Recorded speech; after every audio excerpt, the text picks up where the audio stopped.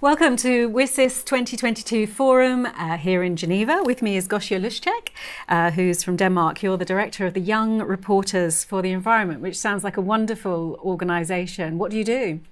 Hello, nice meeting you, and thank you for the invitation for this. I'm working for the Foundation for Environmental Education, which is a non-governmental charity organization working globally with over 100 members. And we are working on sustainable development, educating societies about this and inspiring for actions. We have also members who are other non-governmental organizations. They are independent, but they are implementing our programs. And one of the programs that is part of the Foundation for Environmental Education is Young Reporters for the Environment. And I'm coordinating this program. And YRE is a program that is for students from age 11 to 25 years old, or wider as well, who want to express their thoughts through digital tools and prepare articles, photos, and videos, and other stories about environmental issues that bothers them, talk about them, critically think, and also inspire others for actions. And what we do, we also try to work through constructive journalism. So the students also present the real picture of the story. They think critically about that. They show different aspects. They ask experts to talk about it. They want to be inspired. They want to think that still we can do something. And through these voices of youth, we want to inspire the societies and tell to them that still, even with small steps, we can change the world. We can take some actions and that have a positive influence on this. And if we work together, we can really make the impact.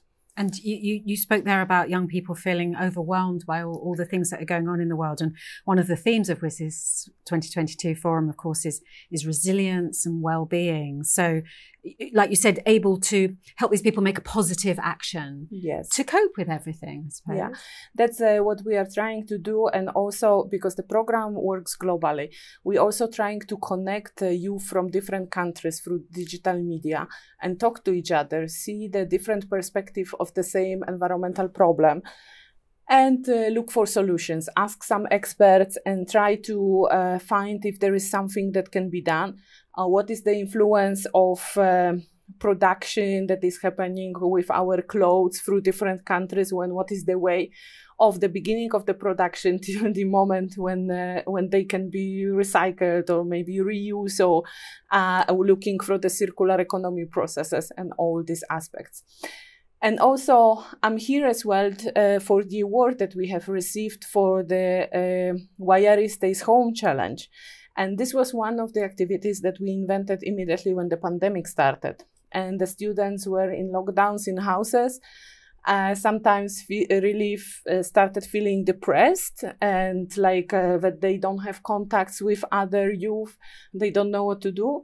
And we invented activities for them when they could inspire each other, talk about it through using social media or other virtual platforms. So that made a really, really huge impact on their activities. We got hundreds of youth and thousands of youth involved globally in these activities. And we realized as well that it was very inspirational also for our members who started doing similar activities on national level. And it was built on a cascade way.